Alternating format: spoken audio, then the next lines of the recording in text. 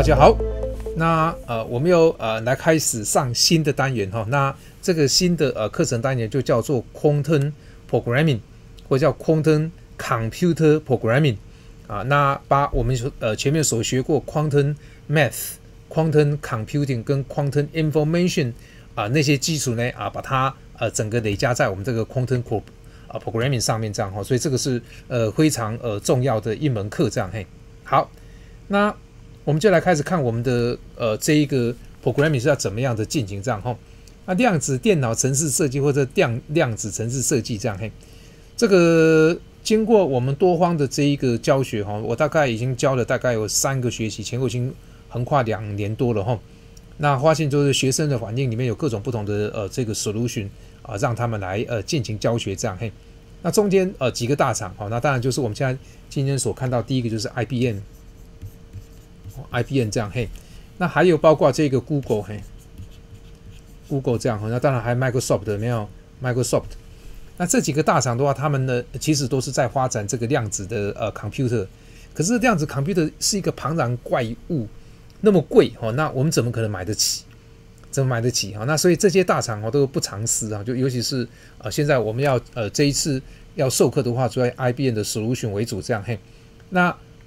中间的话就是说IBM 会提供很多的这个在云端执行的环境，甚至也可以让我们透过云端去执行他们的这个IBM 的这个硬体这样嘿所以这个后面呢我们在上课就可以逐一的可以看到这样所以我们就来认真开始来看看他们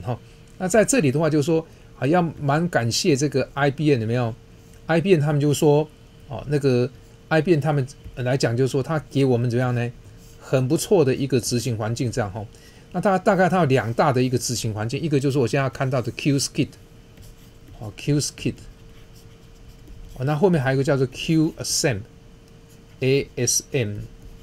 就是 QAssembly 这样嘿。那这个的话，明显它是什么？它是属于Python base 的一个 programming 那这个当然就是他们自己的组合语言嘿，就是说你可以把它当作是组合语言也可以这个他们的组合语言嘿。来执行也可以这种种的一个机制都有它的一个优势这样子所以原则上是这样子。那他们既然这几个大厂他们就是非常的慷慨那我不可能3个都教你们这个3个教你们我自己都头昏脑胀了，你们也头昏脑胀了，所以我就准备用 IBM 的 solution 来就是说来讲解这一系列的课程里面让各位感受一下用Quantum 的那一个理论去 implement 成程式化怎么写这样好，那所以那原则上的话就是说 IBM 很好玩就是说它给一个专有名词叫做 Quantum Lab， 那这个就是说你要把它记起来它叫 Quantum Lab， 这已经变成他们的专有名词嘿 Quantum Lab 这样。那等于说它有一个入口网站它有一个 Web 的什么样呢 Web 的一个 portal 嘿，那它有一个它的一个好像这应该没有拼错portal 嘿，它一个入口网站这样。那大家透过这一个它的入口网站就可以进行到云端去做程式编辑这样。那编辑它蛮慷慨的就是说你可以让你这一个在上面模拟那甚至就是说用它的选择几个环境也可以跑到云端的躲在云端后面的真正 IBM 的那个硬体的 machine 来跑这样。那还有一个蛮共通性的原因就是说它这个程式是架在这个 Jupyter 的环境上 Jupyter 的 notebook，那它是属于网页上的执行环境这样所以你不需要 implement 就直接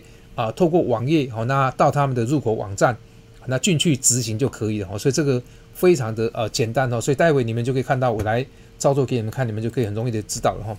那所以首先的第一件事情要先找到谁？要先找到这一个IBM 的 Quantum Lab， 待会我再来试着操作给你们看那进到它的网页以后就是说这个网页那因为包括我在常常自己在模拟在跑的话，我也不可能背出这个网页的名字，虽然是很容易记的但是你还是不愿意记所以我就记住Quantum Lab然后去搜寻就可以进到这个网站来。那这个网站就是说他叫你先迁入，就是必须先注册这样必须先注册。那注册的时候就是说那我是选择用 Google account 去注册，那还有很多的不同的其他的方法可以去注册这样那因为我比较喜欢用 Google 的 account， 就整个就进去注册这样那注册完了以后呢好，那我就可以怎么样好，这个上面我就把它放大，放大告诉各位就是说它有各种不同的这个注册方式，那必须先取得它的这个入口的那个门票，那甚至你就可以去注册它的 IBM 的这一个 ID 所以这个比较麻烦一点点。那用一些知名的这一个 account 进去的话就比较容易这样。嘿，好，那我就先来操作一下给你们看再回来讲这张网页。好，那我看一下OK， 没有什么太大问题。好，我准备来操作给你们看。那我现在就是说拉了一个网页进来。那网页进来的话就是说我就敲这个 Quantum Lab 进来，就 Google 就搜寻了没有？它不错它是第一个那这个 Quantum Lab 记得它已经变成是专有名词了，它变成专有名词，记得它是专有名词好，那我就把它搜寻进去。那搜寻进去，它有时候很啰嗦还不错，今天印象还蛮好，一口就进到这个网站来，有没有？那我用我的以前已经注册好的 Google account 进去，我就进去。那这个你们一定要怎么样？你们一定要我用这个 Google account 进去，有没有？记得就是说你一定要先到达这个地方来注册才有办法。好，那我就进到这个官方网站里面来了。那因为它云端模拟的一个 server 在这里头所以你要等它跑，它现在正在跑。那跑不动的时候就怎么办？因为可能全世界很多人或者你的网络的问题有没有？所以你可以用两个方法，一个在这边再让它再重新组合一次。再等它一下。好，那可以了。所以常常会慢个几秒了。那就会有一次这个蜜蜂出来，所以我常常讲说这个蜜蜂跑去采蜜，有没有？上课的时候就跟想就跑去采蜜它慢慢姗姗来迟这样。好，终于出来了那出来以后它就很不错，就是这个它的上面就是会有最上层有所谓这个 IBM 的 Quantum Learning 那 Home Category 跟 Composer 跟 Lab， 那这个前面这几个尤其是IBM 的 Quantum Learning， 它提供很多的教材所以这一次我们的授课呢，很多主要教材从它的那一个 IBM 的那个学习网站上面的那些范例跟它的整理出来。那既然我们要走 IBM 的 solution， 当然就是 follow 它的那个教材来讲解，各位事后有兴趣可以进去再去认那这一部分我就暂时先不介绍。那我的责任就是要来介绍你们怎么利用这个 lab， 注意上面这个字头有没有？好，看这个 lab 有没有？那还有一个 composer。好，那这个 lab 的意思就是说，那待会我来会操作给你们看。那它还会再跑一次因为它你很明确的要到它的执行环境里头去这样。好，这个是第一个。那第二个它在 composer 后面我会用一章专门来跟你们讲解。composer 又不一样它是图形化的一个设计有没有？那它这边就用 QAssembly 来写这个程式。那当然你也可以把它这个程式把它转成怎么样？转成这个QSkit， 变成是这个 Python 的这个程式。那细节后面再说了后面我会再跟你们做一个详细的说明这样好，那我们就继续把这个讲义讲完那让各位赶快可以动手去跑一下那前面讲过那么多数学跟那个计算的这个理论那总是要让各位热身这样所以这个时候你就可以看到怎么样呢？在这里的话有没有？这里就有一个什么？有一个你就选择这一个lab 进来每次画这个箭头都画得很丑，应该这么画好了所以这个都要一个小技巧来画这样好，所以这个时候呢你就选它。那选完了以后呢我就真正的进入这个 IBM 的lab 的一个执行环境，但是整个外围都叫统称 Quantum Lab 所以那里面也有一个叫做 Lab 你就把它点进去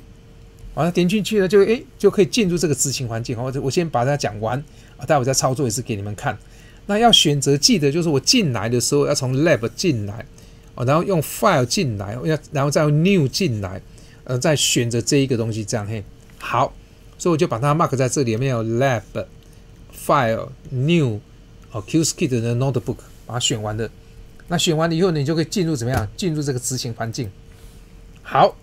那执行环境很好玩，就是说，因为Jupyter 的这个 Notebook 它是一个基本的Python 的一个执行环境，它并没有 Quantum 的执行的那一个resources 所以怎么办？所以因此每一次你进到这一个 IBM 的这一个什么这一个 lab 里头来的话它会预载它会 preload 它会 preload 有没有 preload 什么东西呢 preload 某一些 package 让Jupyter 具有执行什么执行这一个 Quantum 的能力这样所以这个是基本要知道的然后呢它就会自然进入什么一个执行环境哈。那我现在就来试给你看哈。那这个等于是他们官方网站提供一个叫 Hello World 的程式哈。那我会把这个程式都会给你们这样嘿。好，那我把这个程式现在我现在把它管理到哪里呢？我来看一下哈。好，我就把它管理成一大堆的那个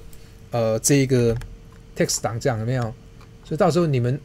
我会在官网站上给你们这些程式这样嘿。我就在逐一的整理这样哈。好，那因为我个人的习惯哈，所以这个是每一个人写程式跟着在管理的习惯，我不喜欢用他们官网站的那一个档名，我就直接用自己用 text 的档名把它编完这样嘿。所以我就这样逐一的编哈。那我的第一个这是什么？这个是我的档案在这里有没有？好，这个是它官方网站附的这个 Hello World 哈。那待会我再跑给你们看。那我来一件一件事情跟各位讲解这样哈。好，我再把网页拉回来给你们看哈。好，那我把它放大。可是我现在今天还没有那么快，这个到后面的第2章和第3章以后才会教你们 Composer 说还是回到原来的 Lab。记得以后你们在跑程式，就是这2个中间来跑来跑去，那它不要钱，可是有时候会稍微慢一点点哈，因为可能全世界的人都在跑哈。好，那我就进来了。那进来这个 Lab 里面呢，刚刚讲过说，我把它网页这个再把它放大一点点哈。好，这样太大也不好哈。好，这时候你可以看到这边有个 file， 我就点下面这个 new， 咻，我点什么？点这个 Q 的 notebook 哈。好，我点这个 notebook， 就进来了哦。那你看，它就预载了这一段程式，它就先执行了哈。那就先执行这一段预载的程式这样。预载完以后呢，我就可以怎么样？我就可以把这一段程式嘛，这是我的习惯了哈。那如果说你们不爽，不要用这个习惯也可以的哈。这个那因为如果变成是一个固定的档案档名，你可以把它载进来。那我是习惯性这样做哈。好，那就把它贴进来。我程式码就进来了嘿，因为它是一个 Jupyter 的一个执行环境。好，那这个时候我就点怎么样？点 Run。就画出一个Quantum Circuit 哈。那细节我们后面再来跟各位讲解这些 circuit 的变化是什么嘿。那因为在前面其实我们这个 Quantum Computing 的时候这些都是讲过了哈。那只是说还没有认真的跑一次给你们看用程式的环境来跑给你们看这样嘿。还不错，很简单哈。所以原则上那在这一章里面就是说大家就是要先怎么样？先学会怎么跑。先学会怎么跑这个程式有没有？那这个我把它编号变成是01哈 underline 01的 text， 那到时候都会公告给你们哈，你们就可以拿出来跑这样子嘿。好，那所以这段程式码的话，就是说大家最后就跑出这个结果出来这样哈。所以原则上它变成是非常的简单，非常简单，就是说这些大厂哈这些大厂他们都为了要培养这一个大家 Quantum Programming 的这一个人才所以教材在网站上都是非常的完整非常的容易可以取得这样所以我就先针对这个 IBM 的这个用它的Quantum Lab 里面的 Lab 的功能去跑QSkit 那第一个的那个官方网站提供的 Hello World 这个程式这样好，所以原则上这一节就是那么简单那各位只要跑一遍。那如果说真的跑不起来怎么办？也许我们就想办法也就是说可能 open 一些时间，让各位可以打电话进来问。或在线上用同步的时间来跟各位做一个辅导这样，但是刚刚呢看起来应该算简单的哈所以原则上这个第一个先用 IBM 的方法来跑，那大家呢就先试试看好。